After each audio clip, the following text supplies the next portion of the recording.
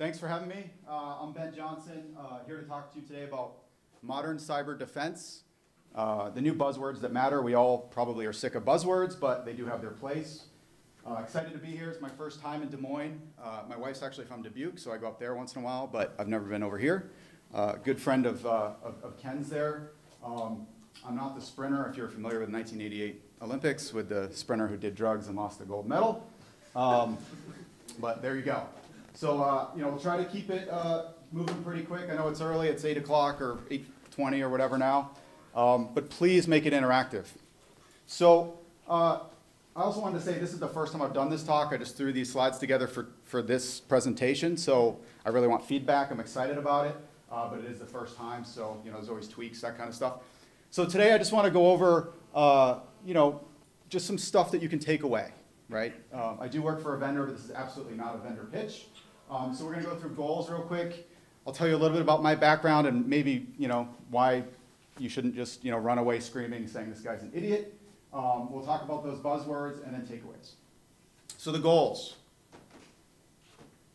I want this to be interactive. If you have something to contribute, something to ask, please do so. And I also want you to do some contemplation, some thinking. How can this stuff apply in your environment? Some of the things I'm talking about are probably years ahead of where your companies are, or at least, it's just going to be really hard logistically to get there. I hope not, but, a lot of what I do is talk to companies, and I know it's a hard problem to get, funding, get IT on board, that kind of stuff. So my background, I started at NSA. On the left here, NSA and Mantech. After NSA, I did some work for multiple three-letter agencies and Department of Defense. That's why I went to Mantech, so I could do more than just NSA. I put it in red because I was really doing offensive things, stuff that I would have done for free, but I happen to get paid for it. And by offense, I mean use your imagination, but stuff that took executive orders to be able to do. Now, because it requires high levels of approval, you can't really do that in the commercial world. So as I started moving through my career into Kairos, we started doing more defensive things, right? Trying to stop foreigners, stop bad guys.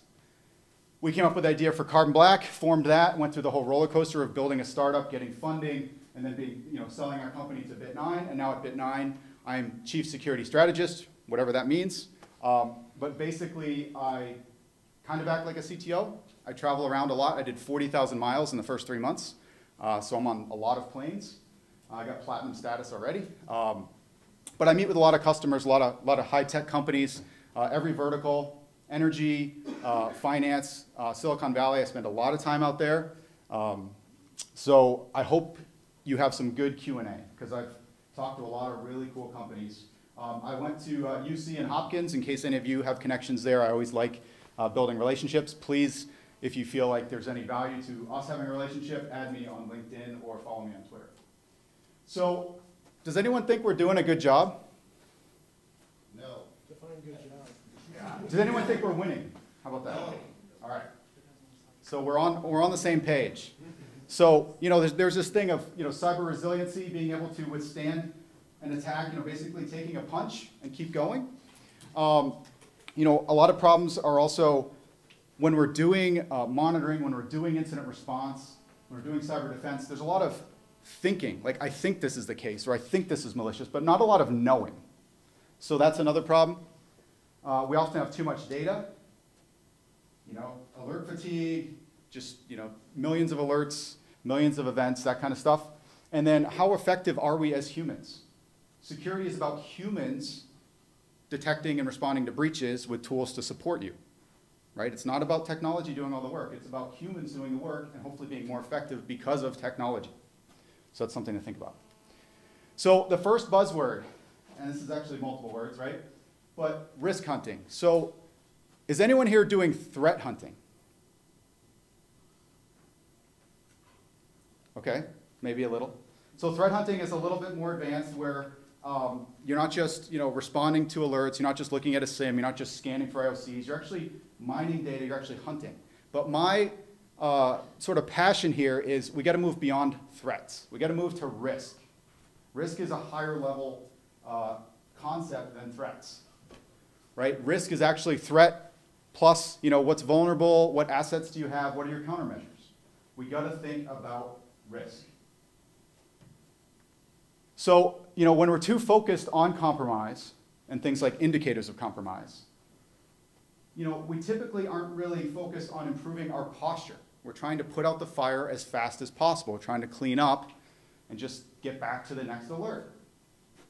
But we're not really focused on where the problems will be. We're focused on where are the bad guys now, or even just mass malware, that kind of stuff. And that's too hard to keep up. There's too many bad guys. And it's a lot harder to know what bad behavior looks like than what risky behavior looks like because of intent. I can say, you know what, this guy keeps being the first one in my environment to hit new domains or to install software. Okay, I'm going to define him as a risky user. But malicious or bad behavior is much harder to define. It's like credit card companies. How do they detect fraud?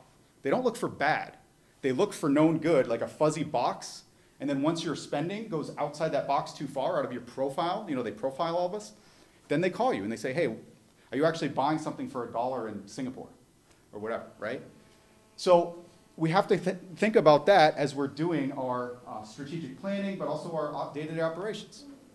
And there's this notion, you've probably heard it if you read blogs or talk to analysts. A lot of times we're the firefighter in the cyber defense world, right? Something's going on, we're trying to fix it. But now we're trying to move to the beat cop, who's also responding to 911 calls, cyber incidents, whatever. But he's also out looking for problems, getting to know his environment, right? If you think about the cop out on the beat. But we can't stop there. And this is what I'm talking about, risk.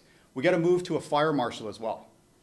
Fire marshal's going to go and say, you know what, this structure, this is going to cause problems. Or if this thing breaks right here, it's going to collapse and kill all these people. Think about that in your environment. If something gets compromised, some part of your network, some segment, if this machine gets hit, what can happen? Think about risk. So, just to give you a few concrete examples here, and I already mentioned some of this, what users are being the first to hit a domain you've never seen before? Who's opening all these attachments? What happens if someone just walks into your company and plugs into the wall? What access do they get? A lot of times the security team doesn't know. And we've done, back when we did some pen testing commercial work, we would just go set up an interview and then say we have to go to the bathroom and then just plug something in the wall and say, oh, I don't feel well, I'm leaving. We literally did that all the time. Do you know what access we would have? Maybe, maybe not. Where are the misconfigurations? There's plenty. Even with a small company, there's plenty, but large companies are chaotic, organic environments.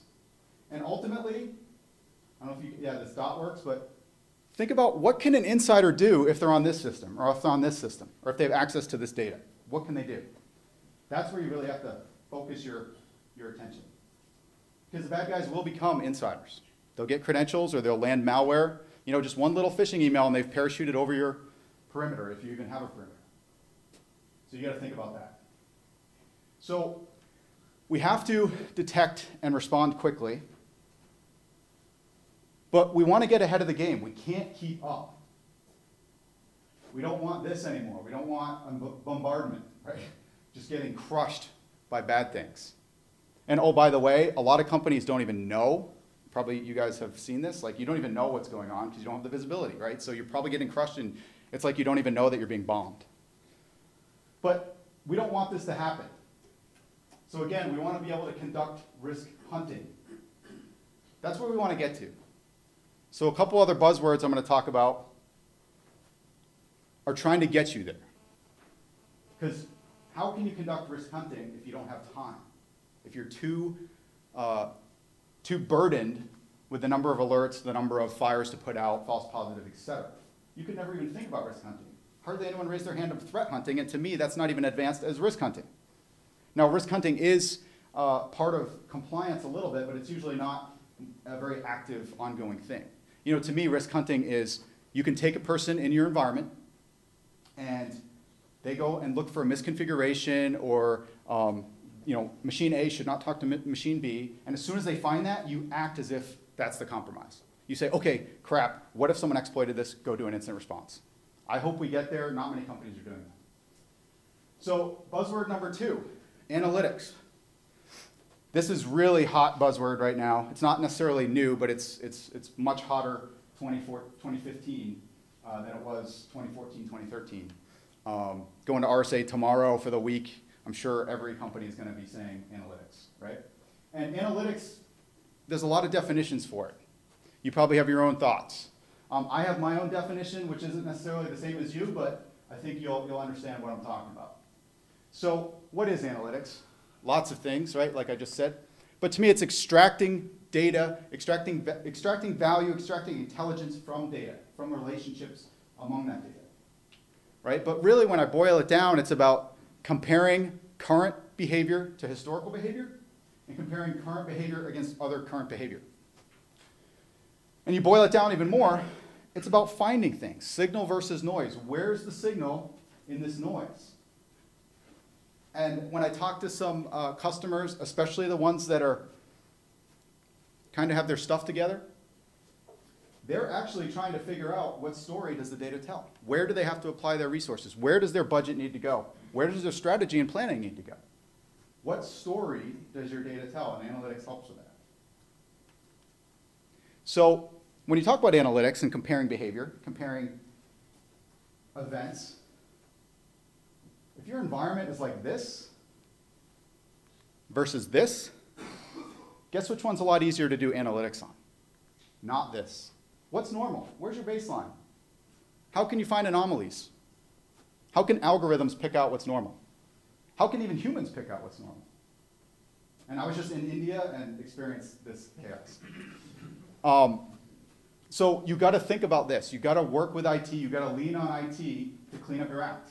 You know, base images, network segmentation, all this simple stuff, which I know is not simple in practice because of merger and acquisitions and just new machines coming online. You got to get the, ship a product or keep the lights on or whatever. I understand, but you got to at least try to get here. So to give you a few examples of what I consider just simple analytics, people might not even call these analytics, but I do. Are you just recording every time net.exe is run or something similar that might be abused by a bad guy and probably not used that often in-house?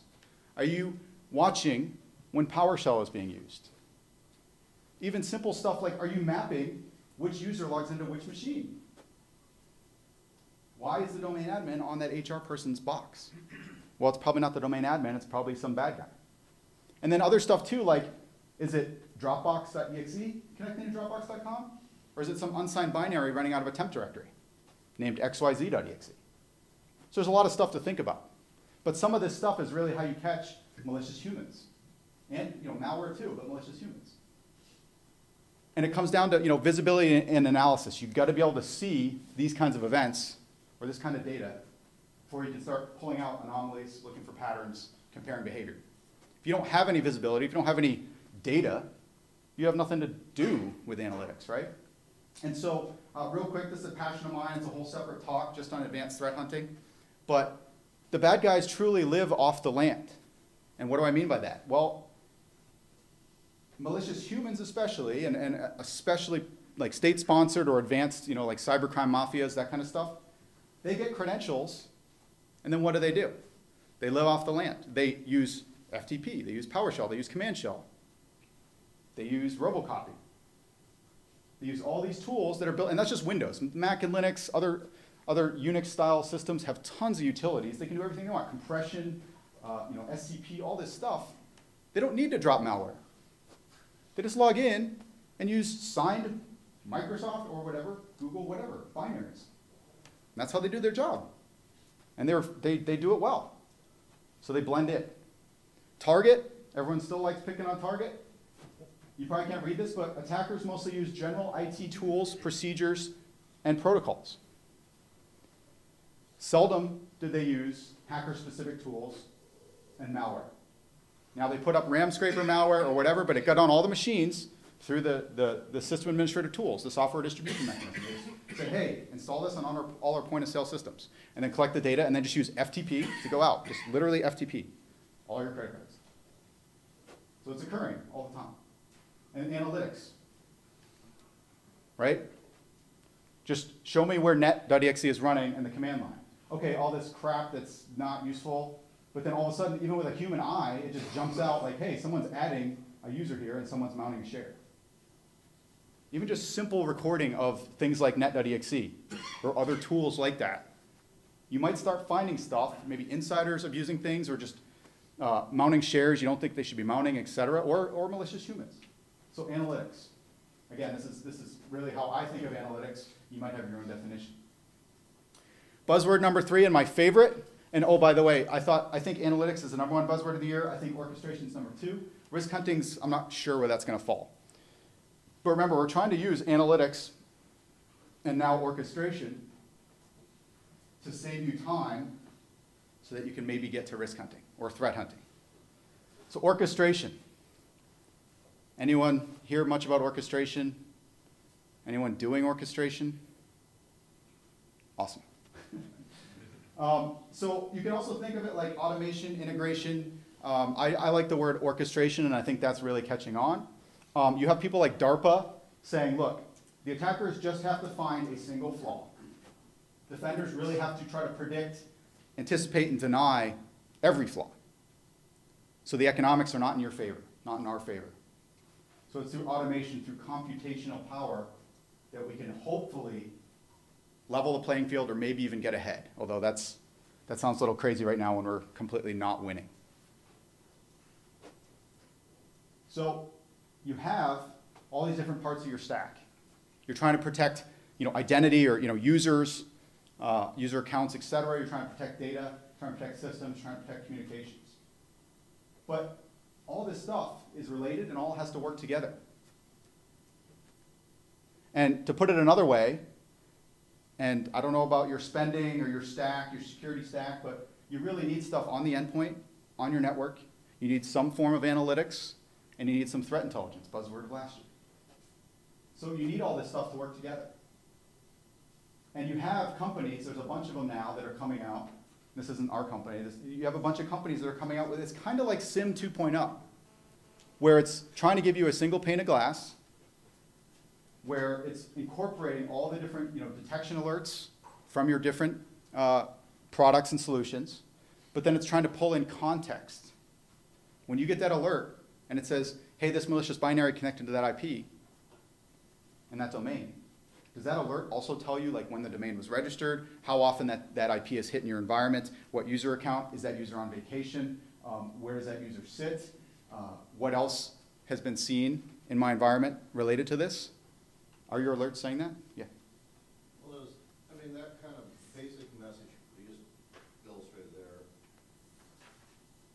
really fails because how often an IP hits me in that particular type of binary, most of these attackers that have any little sophistication, they go ahead and they distribute these bot farms out there, and the ones that are really clever are not even using the same binary. They are switching to multiple types of binaries from multiple IP locations that are completely distributed. There is no rationale that can be easily derived. I'm not saying you can't derive it, that's very hard. So those kinds of modalities of view only will give you low-hanging fruit type of attackers. They won't do anything with sophisticated attackers whatsoever.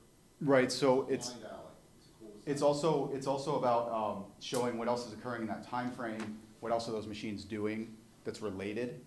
So I agree that IPs and stuff change, but a lot of times attacks will hit a bunch of boxes at once, and they will use the same IP at least for that one attack, like that day, right? And then they might change. The ones I've seen actually don't even do that. Okay. But it's still all about pulling information together. When you're responding to an alert, do you have to go paste your domain and do a whois or things like that? Having all this information at your fingertips, but not just pulling information together, but being able to talk to systems in your environment that can take action. Oh, this thing's bad, and according to multiple sources of threat intel, yep, I'm sure it's bad. Okay, let me go ban that hash. Let me turn off that switch port. Let me send off an email. Let me and automatically enroll that user in phishing training or whatever. So orchestration is really what I'm talking about for that stuff. And you're seeing, especially companies like in Silicon Valley, where literally 80% of their security team are coders, because all these products now have APIs. So just put coders to it. You still have analysts, but put coders to tie all this stuff together. And now you're starting to see companies come out with actual products. It's like a correlation engine, right? And this is what I'm talking about with orchestration. So really trying to unify your products. A lot of you buy different products. They might have a connector, they might not. I'm a vendor.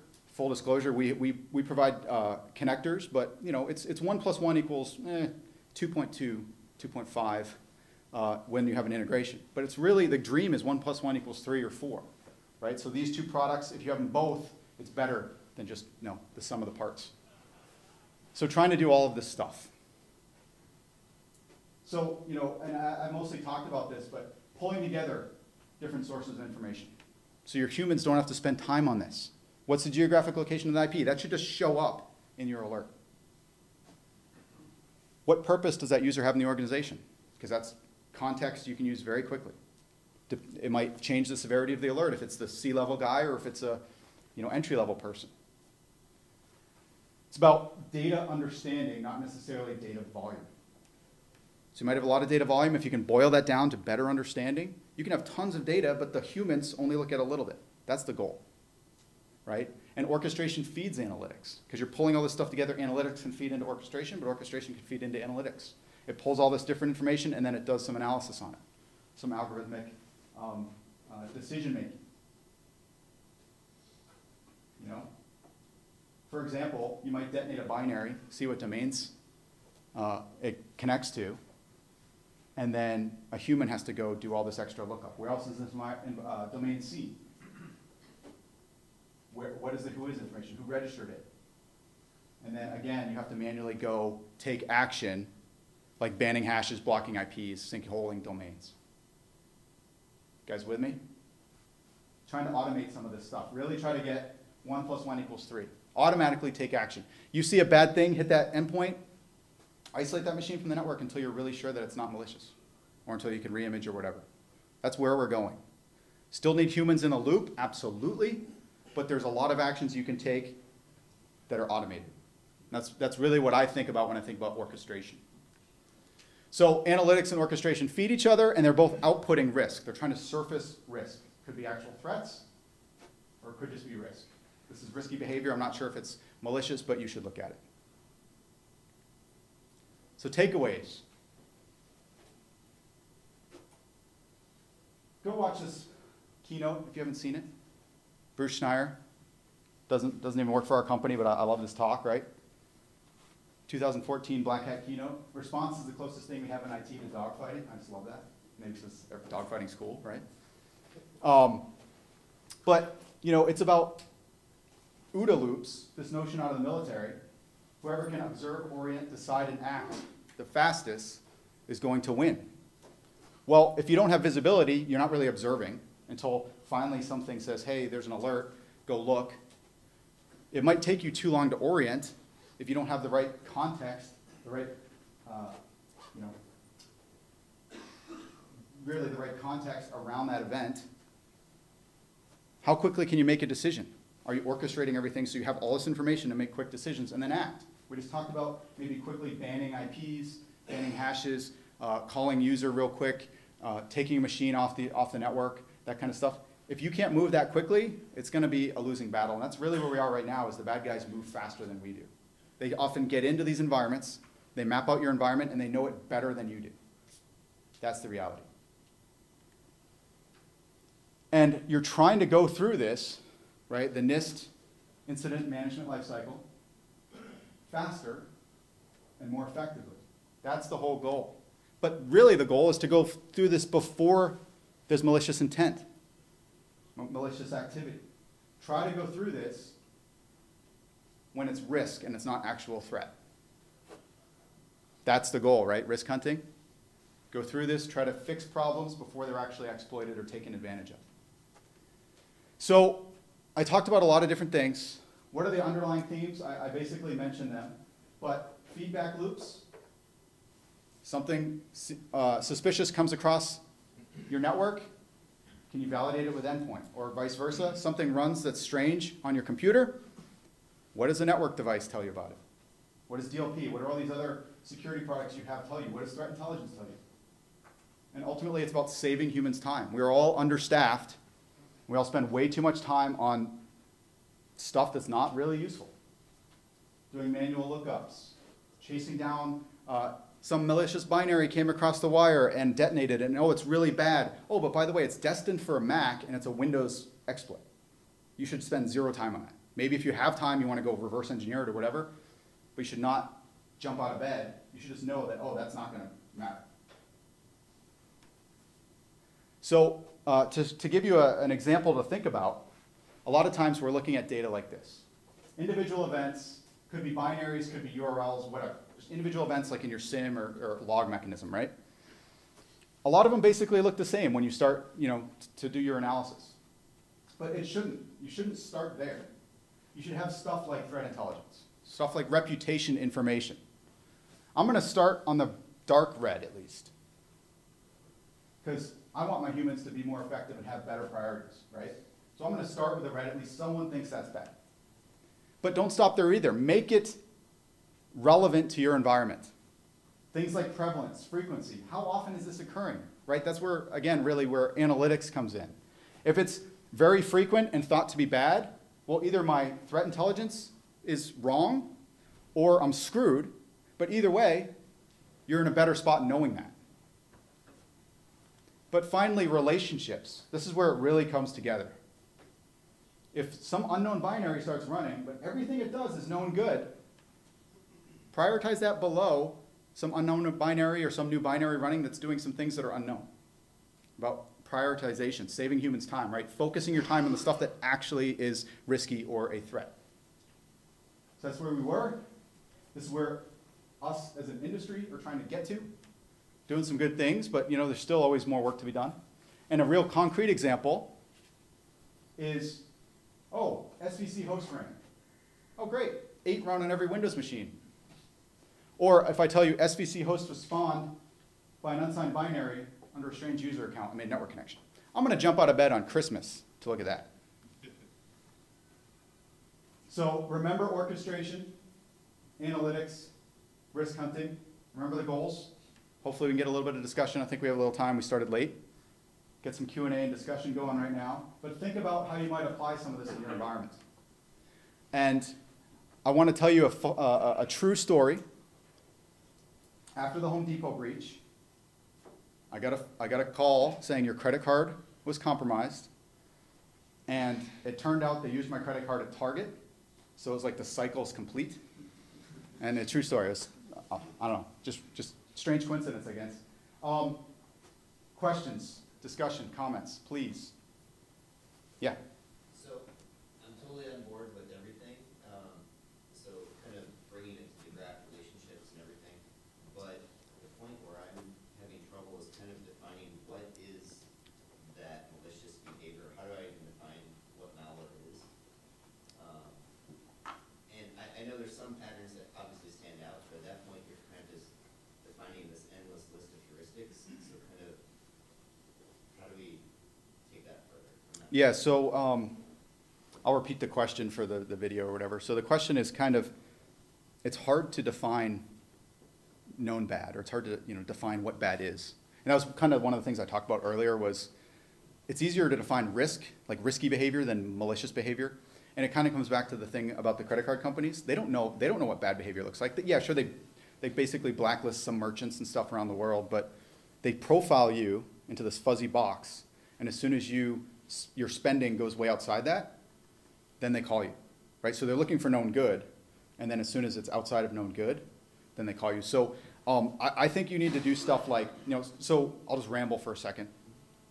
IOCs have marginal value. There's 4 billion IPv4 addresses. If you're looking for a few hundred IPs, that's not a very good ratio.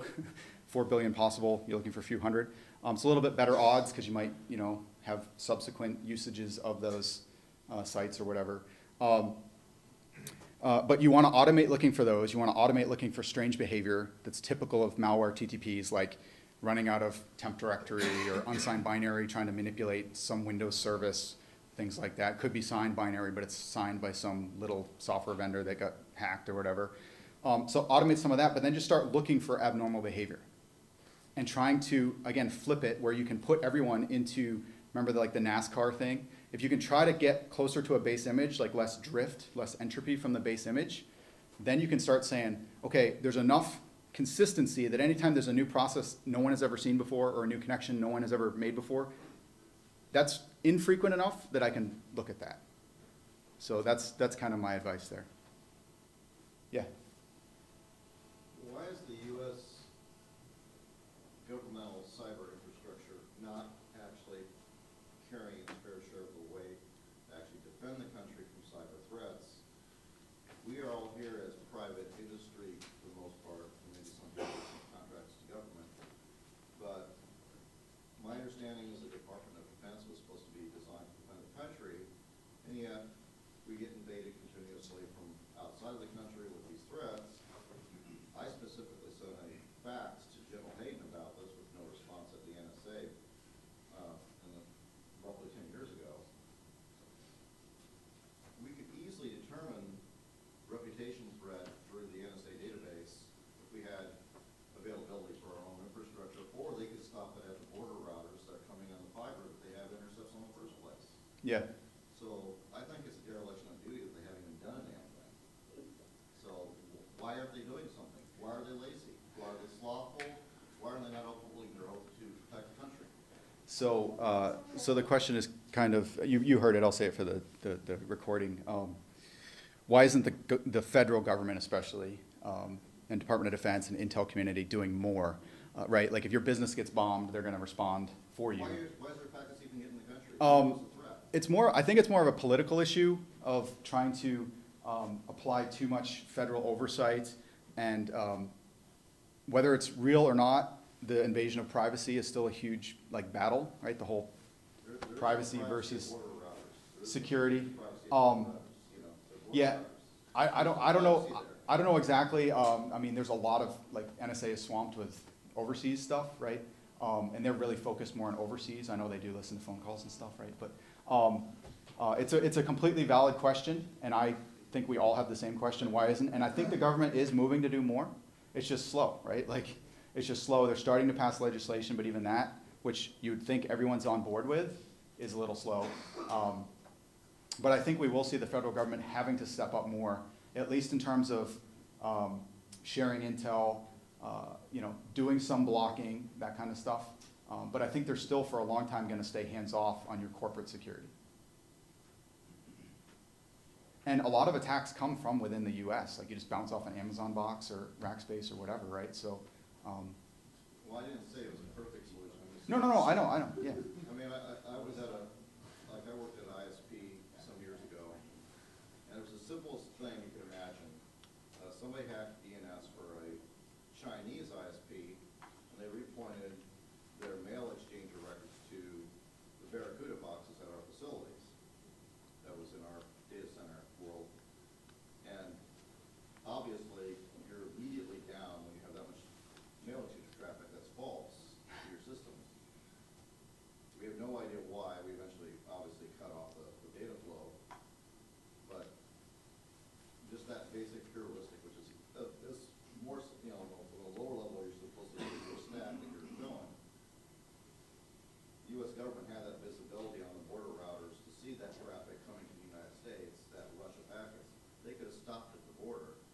It's an invalid form of traffic. There's no way that a mail exchanger from an ISP in China is going to be all of a sudden showing up in the U.S. That's completely valid. They could have stopped it right away at the border. Yeah. There's no privacy involved. It has nothing to do with privacy. I think the generals, really are derelict of duty in their analyses. They are just not doing their job. They ought to step down, and people that know what the hell they're doing ought to step up. Yeah, I think it's I'm a taxpayer too, so it's like, what's the money going to? F-35s that don't even fly? Sounds like you should run for president. No, I hear you. Let me take some more here. This statement, I prefer the NSA to get the hell out of my network. The statement was he wants NSA to stay out. They're in the business of protecting enterprise. They're in the business of collecting intelligence. And if we drop those packets to the border, we don't get to collect intelligence on China. I don't want to collect that intelligence. The government wants to collect intelligence. We can talk government after. Blue shirt here. What does this look like, these three buzzwords, what can they look like in terms of an implementation within an organization? So So the question is, what do these look like in implementation? Well, risk hunting is more of having the right access to information to have a human go look for problems. And it could be automated a little bit, right? But it's really like, I'm gonna go find where our misconfigured, like it's really the hunter mentality. I'm gonna go find where we have misconfigurations, or like figure out what boxes can talk to each other but shouldn't. That kind of stuff. So that's more of a human thing. Orchestration is, there's, it's kind of like integration and automation, so some coding, some scripting, but some vendor provided tools, that kind of stuff, really just pulling together. Even just simple things like you have a next generation firewall that detonates things, and you have something on your computers, they should talk to each other.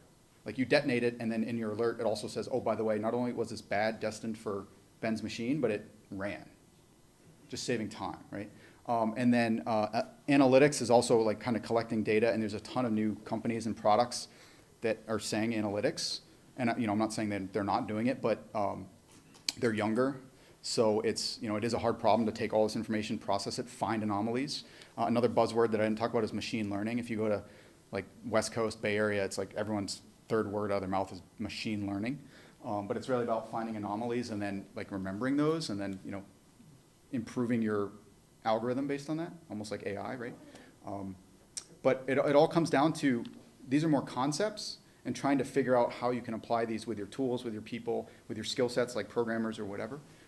That's really where implementation is. Yeah. So with regards to analytics, there's always going to be some users that are really, really hard to profile. One of them that comes to mind is developers. I have, and I'm sure a lot of people here have worn the developer hat at some point, and even in a very large corporate environment, developers look really sketchy just when they're normally doing their job. Be that, random Python scripts running day in, day out, port 22 connections to random Git repositories on the internet to pull something down. How would you tackle the problem of profiling a user that's very hard to profile? I still think they're easier to profile than you might think. But yeah, there's definitely, so the question is, there's developers and other people that are very dynamic, right? So it's hard to profile. You can still restrict what they can do. So yeah, you can go to anywhere on github.com, anywhere on GitHub / whatever, like allow them to do that. But if they go to other sites, they have to get permission or whatever. I understand there might be workflow issues or effectiveness where if it takes too long to get to a special repo, then they're gonna not do their job well or throw a fit. But you can still figure out like, hey, they normally run Visual Studio, they normally run PyCharm or whatever, IntelliJ, pick your tools, right? So they start installing all this other stuff. It should be infrequent enough that you can go say, hey, why are you installing this? Or make it so you can only install stuff that's out of a shared directory or some sort of approved installation folder. And just, again, make the process fast enough so that you need approval, I can get it within 10 minutes or something. So yeah, it's harder to profile, but I think it's easier than you might think. And none of this is like easy. I mean, no one's raising their hands when I ask who's doing this stuff, right? But it's not impossible. And then I guess sort of a follow-up to that is how do we balance trust against that? Because at some point there are users you need to fully trust. You need to fully trust your domain admins, sysadmins. At what level? Where do you feel that should be higher than what we normally do, or where? Yeah, so the question is kind of trust, and especially people have like root or domain admin access, that kind of stuff. Think about feedback loops. When they make changes, does it get logged somewhere? Does it get audited? You have to trust your employees. You have to keep them happy. But there's a huge push, kind of globally, but nationwide on insider threat, a huge push. All these big companies have official like budgeted programs on insider threat. They're trying to figure out what tools or what processes can do that. The government has said, each department or each organization has to at least be making progress on insider threat because of like Snowden and stuff like that. So you're seeing a huge push, and it's a hard problem to solve. But ultimately, if you're at least doing feedback loops and trying to profile like, okay, the domain admin should only log in, like account should only log into these 4 boxes. If it starts logging in elsewhere, either someone's lazy or it's compromised or whatever. So you do have to have trust, but you do have to do some sort of monitoring, some sort of auditing as well. Question? I think we have a few more minutes. Yep. Where do we draw the line? Because I have put in a business case to install a printer. Like you said, trust. I think there should be some things that each person gets a set of software products that they're allowed to download. You said put them all on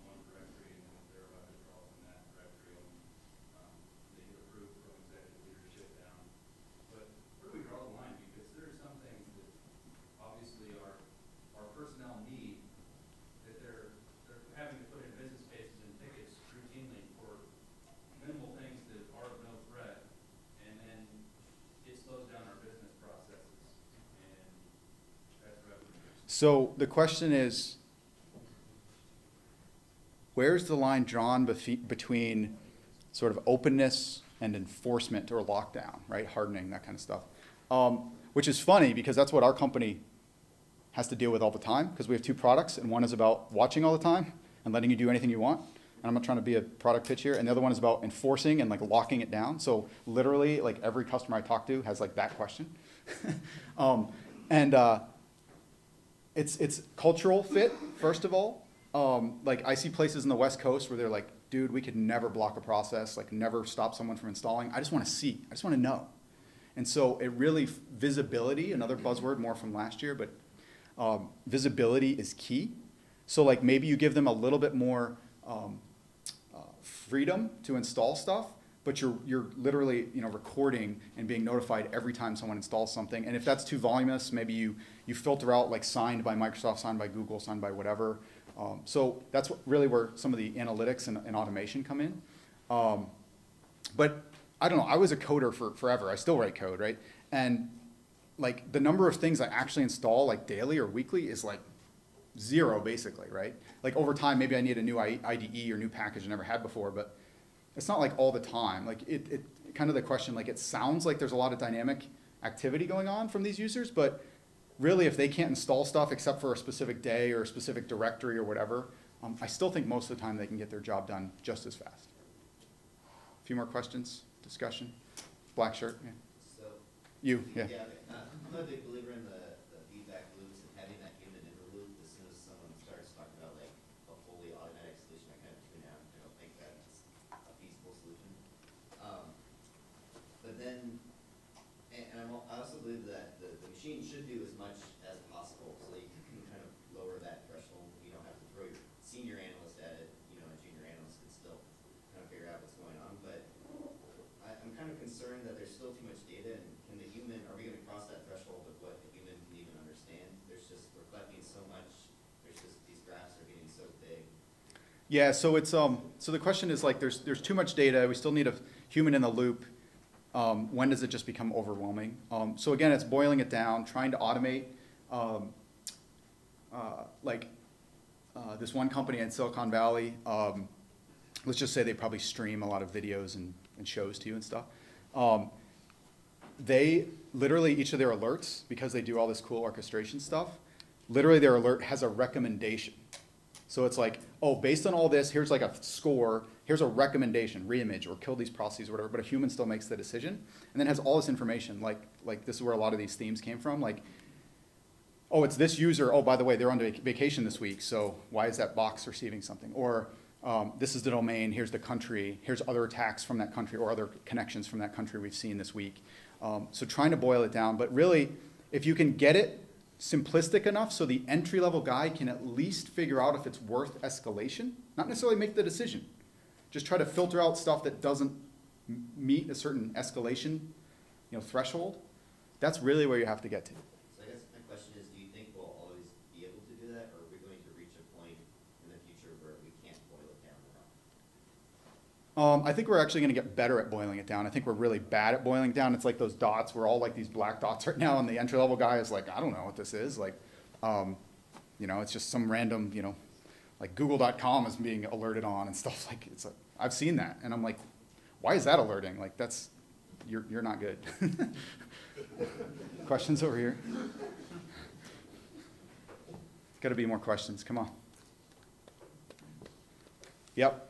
So I was good fire marshal. I documented the risk, and they chose to assume it. And I've got all my automated tools working in concert, pointing to things we should do, and the business smiles and nods.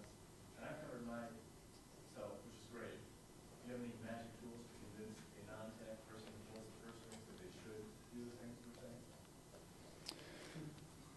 Another thing I hear all the time. Sadly, there is no silver bullet for that either. The question was, I've done a lot of good things, have pretty good posture. How do I convince upper management that it's not enough, or to actually implement what I laid out as a plan? So boards are waking up, CEOs are waking up. You have some big companies where literally every time their board meets, like half of their board meeting is about cyber threats. On the flip side, it's about risk. So I've had really large companies say, look, my CEO said, I don't care if it's a tsunami or a cyber attack. I just want to figure out where's the risk and how do I mitigate it. And so we all think like, oh, cyber attack, they have to be focused on it. But no, there's like all these other risks to your business, especially global businesses. But I think showing how you can implement it relatively painlessly or quickly is, part of the problem or part of the solution. Showing that you're going to provide some sort of measurement, right? If you don't measure it, you can't optimize it. So saying, look, we're going to implement this, and oh, by the way, in 3 months, we're going to provide you these metrics. Now, metrics is a whole nother can of worms that could be good or bad. Showing you how you do that, and then trying to put it in terms of saving time and saving money. It's hard to use scareware and stuff like, hey, if we get breached, it's going to be $5 million or whatever, but the news kind of does that for you. So if you keep it a little bit more specific to like, hey, look, this new product we come out, if we get hacked, then China's just going to produce it for a nickel and it would cost us $100, right? I don't know. So there's no silver bullet there, but trying to make sure they understand the risk at least, and then show simple things you can do to at least improve a little bit or maybe a lot. And we can talk more after too. Final questions? Anything? Come on.